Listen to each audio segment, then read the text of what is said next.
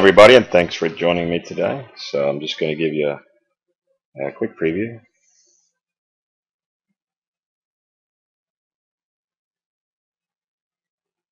So it's nothing fancy, but still, you may want to know how that is done to apply it to one of your clips.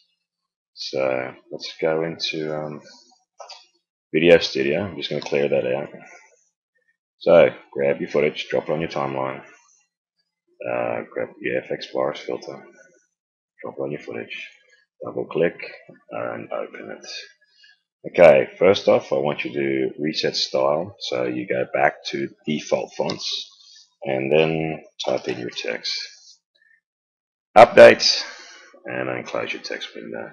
So here it is. Alright, first thing we need to do is go to the text panel where you have your word dude, and you're going to go to your 3D shape, left click, open, and then you're going to tick 3D extrusion. Okay, so now your control panel will change. It gives you more tabs.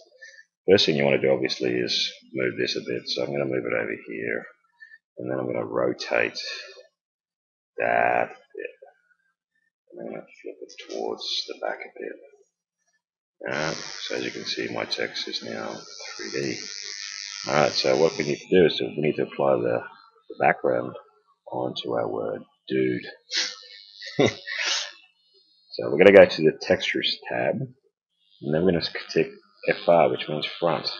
So this background will only apply to the front of the letters, like so. Now you can make it the whole letters if you wish by just clicking all the tabs. So now the whole word is the image. So as you can see, back, bevel, extrusion, but we're just going to do the front, okay? Once you're happy with that, go to your materials tab, and you've got here type, which is plastic. We don't like plastic because plastic is dull. So click on the plastic tab, and then we're going to go for aluminium. And then we're going to do the diffuse intensity. We're going to crank that up a bit. It just gives you that little bit more sharpness to the word. Go back to your position. Now, technically, you're done. You're actually done with your word, because if I press apply and play it, you can see that you've applied the effects or the special effects to the word. So now it's just totally up to you of where or what you want to do with the actual word itself. For example, you may wish it to go from the top to the bottom. So select your first keyframe, position it to where you want it, and then go into your positions here. Now, by default, it'll be on constant, so you may wish it to accelerate or decelerate. So I'm going to click accelerate. Then I go to my last keyframe, and then move it right down.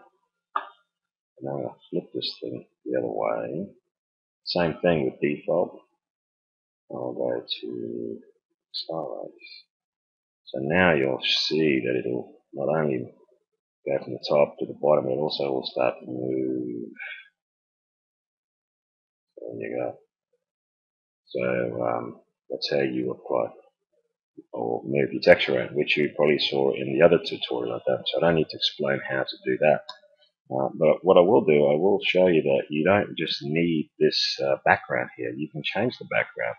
Let's say you want the actual background on your letters, but you want a photo or a still picture, but you want the video still to remain on your letters.